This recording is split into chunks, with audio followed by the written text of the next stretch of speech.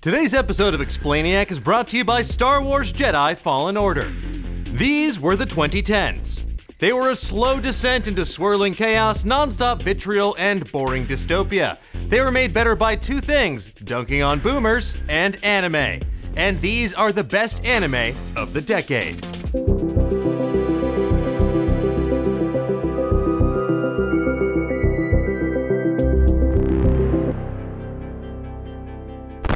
Welcome to Explainiac. I'm Dan Casey, and on today's episode, we're gonna look back at the last 10 years and determine with scientific accuracy the very best anime of the decade. These are presented in no particular order, rather they are just the best of the best. Now I'm going to include a full version of this list, including where you can stream it or buy it on Nerdist.com, but in the meantime, just know that if you disagree with this list, you're wrong, because I consulted the top minds in the field, and that's just how this type of thing works. JoJo's Bizarre Adventure. The true beauty of JoJo's Bizarre Adventure and its decade-spanning quest to defeat vampires, cyborg Nazis, and all manner of people with obscure music references for names isn't its exquisite animation or its beautiful men fighting brutal battles or even its bomb-ass music. It's that you truly could not predict a single plot twist if you tried. Oh, and also the fact that they have a character named Robert E.O. Speedwagon. Honestly, anime of the millennium is more like it. My Hero Academia.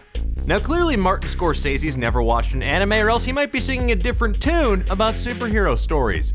My Hero Academia is a perfect blend of earnest heroism, aspirational world building, and unforgettable characters. It's basically kind of like Marvel meets Harry Potter in the best way possible. It's the new gold standard in shonen storytelling, giving equal weight to emotional beats and ass kicking. And in a world that can so often feel hopeless, it's a shining beacon of light.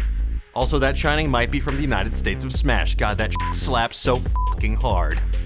Puella, Magi, Magica, Madoka. The quintessential magical girl anime. It manages to both flip the genre on its head and feel like a solid metaphor for this whole godforsaken decade. Madoka is dark, it's daring, surreal, and it'll make you think twice about the next time that someone tries to make a deal with you, especially if that someone is a small cat-like creature. Honestly, this anime is why I'm a dog person. Also, they're just better. Anohana, the flower we saw that day.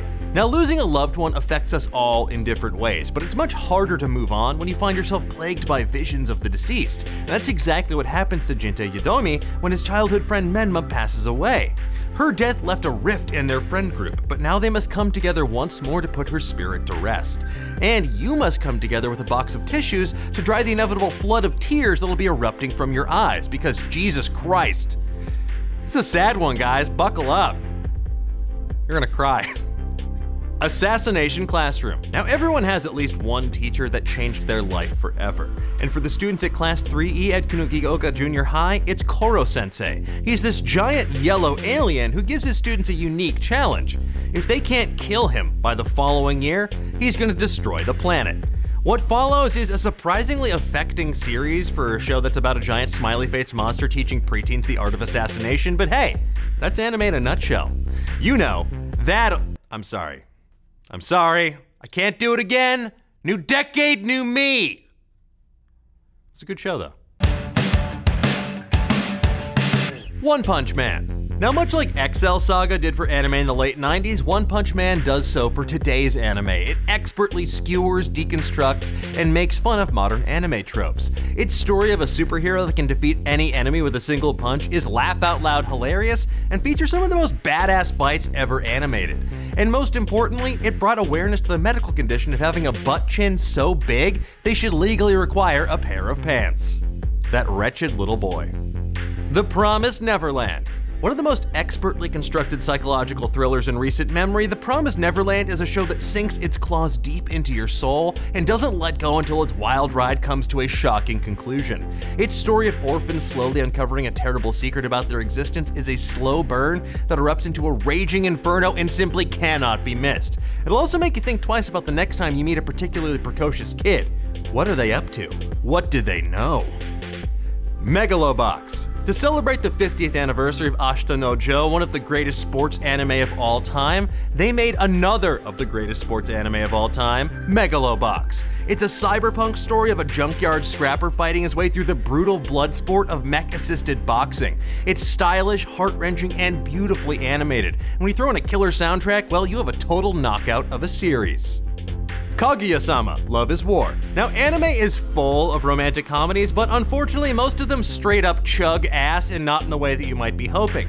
Kaguya-sama, Love is War is not only hilarious, but it'll get you genuinely invested in the romantic lives of its two leads, as they each try to outsmart the other in this emotional game of cat and mouse, as they try to get the other one to confess their love first. It's a simple concept brilliantly executed, so whatever you do, make sure you swipe right on this and you'll live happily ever after. Ah, Christ. Steins Gate. Time travel stories with a genuinely dumb device to facilitate said time travel are my favorite kind of time travel stories. I mean, look, Back to the Future has that dumbass car, the DeLorean, the Hot Tub Time Machine has its titular Hot Tub Time Machine, and Steins Gate has a microwave attached to a cell phone that can send texts back in time. No, you're not having a stroke. I said it has a microwave attached to a cell phone that sends text messages back in time. It's an unforgettable story of a mad scientist, murders most foul, and a race against time to prevent World War III. And I mean, honestly, what more could you ask for from an anime? A phone booth that some weird doctor travels around in with a bunch of interns that he recruits across the space-time continuum that lasts for more than 50 years on a publicly funded broadcast network? Now that sounds implausible.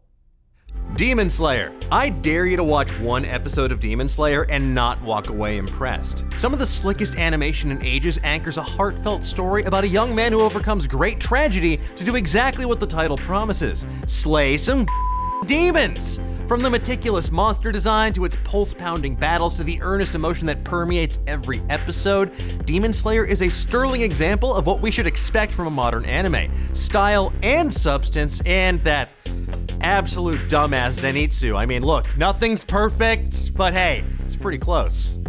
God, that character sucks. Your Name. Makoto Shinkai's star-crossed love story isn't just inspiring Unexpected the Rise of Skywalker fan theories, it's inspiring, period, thanks to its artistry, photorealistic art style, and grounded sci-fi storytelling. Equal parts Freaky Friday, The Lake House, high school romance with a twist of sci-fi added for good measure, Your Name is a beautiful journey from start to finish that'll put you through the emotional ringer. And honestly, it's all worth it. Just follow that red ribbon of fate to a fantastic film.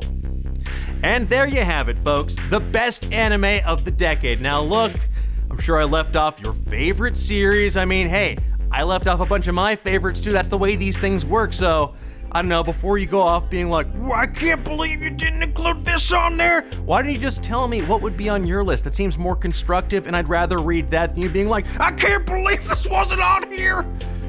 Look, it's a long decade. Let's close it out on a good note. So why don't you let me know in the comments below and give me a thumbs up while you're there. Thanks again to Star Wars Jedi Fallen Order for sponsoring today's episode. You play Cal Kestis, a Jedi Padawan who narrowly escaped the purge of Order 66 following the events of Episode 3 Revenge of the Sith. On a quest to rebuild the Jedi Order, you must pick up the pieces of your shattered past to complete your training, develop new powerful Force abilities, and master the art of the iconic lightsaber, all while staying one step ahead of the Empire and its deadly Inquisitors. Star Wars Jedi Fallen Order is available now on Xbox One, PS4, and PC.